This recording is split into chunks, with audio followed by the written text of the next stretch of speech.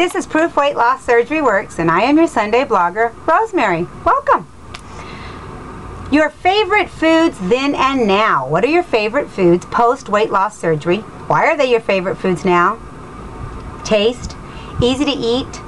Do they meet your daily nutrition needs? Keep you full the longest? Are they the same favorites you chose pre-weight loss surgery? Can you share with us your perfect day of eating post-weight loss surgery? Okay, I'm going to try. I don't have samples of anything. I'm sorry. I should have been better prepared. But anyway, I'm going to talk you through it, and I'm going to show you something too. So stay with me. Okay, my morning is, especially now that it's summertime, I'm doing a protein shake. But what I do is, the first thing I do is I wear my bodysuit. If you guys want to know what the bodysuit looks like, you got to go to gastricrose, and you'll see. I just happen to have it here because I took it off this morning, but it's a bodysuit, and it's made like that material that you would get into for diving stuff. It's really awesome. I love it. And you can get that from Avon in curves. And it's making me sweat, and I can already feel the difference. I don't know if it's up here or really down here. But I'm loving it. I love the energy I get with it. Okay, but we're not talking about exercise, are we? Okay, Rosemary. Okay, here we go. In the morning, I will have a protein shake with some fruit. After I do a 2-hour work, I'm doing 2 hours, guys. I'm not saying for you to do 2-hour workout, but I do a 2-hour workout. I do 3 tapes. And they're called, I don't have, Body Flex. I do 2 Body Flex ones, and I do a walking with Leslie Sansom. Anyway, and she does 4 miles. So it takes me about 2 hours to complete it. And I will only have in the morning my coffee with my husband at 5 in the morning, and then I make sure to drink lots of water. I have at least 16 ounces of water before I do my exercise. Do my exercise. Then I go take a shower, do my protein shake. My protein shake, it's just the whey, regular Walmart whey. I've been trying the Jillian protein. I like that. I like the chocolate flavor of that. A lot of people don't like it, but I do. It costs $10 for a little, I mean, whatever Walmart has, it's always $10. And so I vary from the vanilla whey to the chocolate. And I like the vanilla because I can add a banana to it if I want, with a little bit of cinnamon. It's delicious. Or I do strawberries and banana. Or I do the chocolate with a little bit of coffee.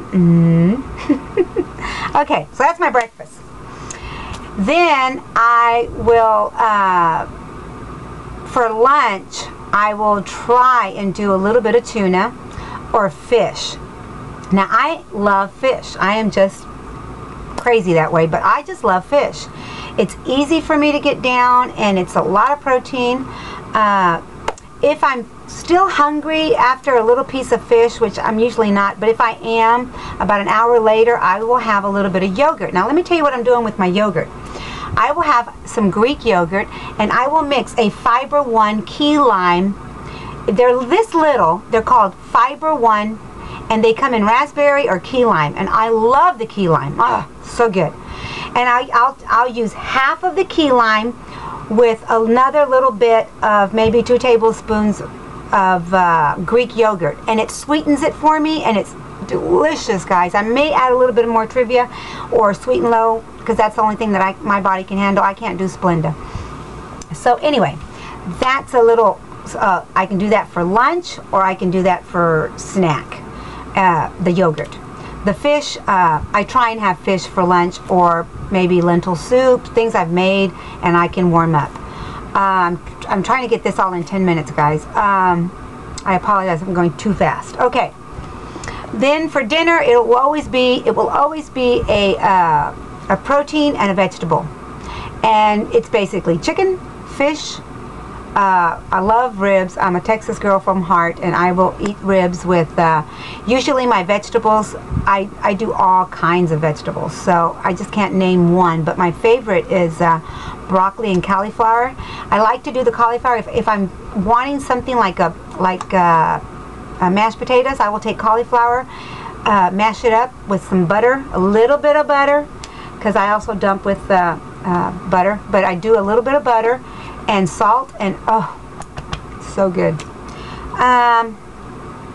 Okay, and then I wanted to show you this book that I bought. I got this at Half Price Books a while back. I don't remember if it was here in California or Dallas. I think it was Dallas though.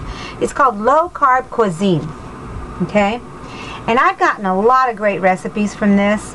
One day I will share. I really don't think I have time, but I wanted to share with you something that I do. I happen to go again to the swap meet with Christina. I'm having so much fun with Christina.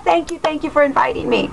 She comes, picks me up, and we go to the swap meet because it's over by my house. Let me show you what I did today. I was at the swap meet, and I bought some poblano peppers, and they're green, and they're the same peppers that you would use for chile rellenos if you ever go to a restaurant, okay? And what I did is I put them over the fire on your stove, and then you peel them, and then they turn out to be green, okay? Well, they're green anyway. Anyway, this has a sauce that I make with cream cheese. This is just one little cream cheese, and it looks like a lot of sauce, but it's not. I use sour cream and cream cheese and salt. That's all it is, guys.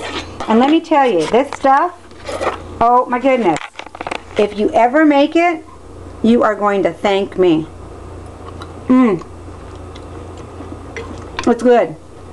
I've even made this with just regular orange and red peppers. You can do that over the fire too. You want to peel them because they can be kind of bitter with the skins on them. But I've done them with the skins too. It is so good, guys. You don't need anything else but that. It's delicious. I hope I've helped. And please come back next Sunday. I didn't do anything elaborate today, or I didn't share pictures. I totally apologize for that. But stay tuned for all the other vloggers. I'm sure they're going to do a great job. I will see you when? Next Sunday. Bye for now.